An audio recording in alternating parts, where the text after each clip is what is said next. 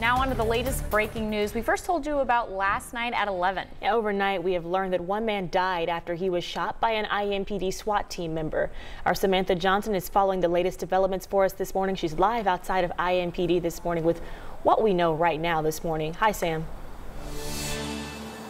Hi, Julia and Allison. That's right. So that shooting happened late last night. We talked to police at the scene who walked us through what they say happened.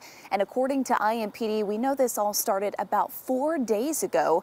Metro Police telling us there were at least 5 calls over the weekend to a home on Woodland Drive on Indy's northwest side.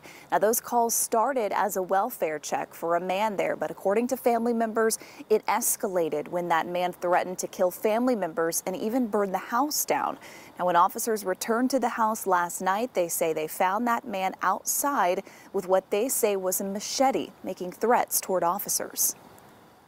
Crisis negotiators were able to make contact with the individual.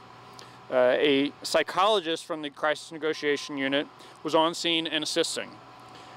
Multiple negotiators spoke with the man, and unfortunately they were not able to have any meaningful communication with the individual throughout the incident. Now, that's when police tell us the man moved towards officers, even making contact with one of the officers' body shields. And according to police, one member of the SWAT team shot at the man, hitting him at least once. We're told he was taken to Eskenazi Hospital in critical condition, where he died overnight. Now, at this point in the morning, we have not learned the name of the man who died. We can tell you that officer who is involved is on administrative leave. That is standard protocol.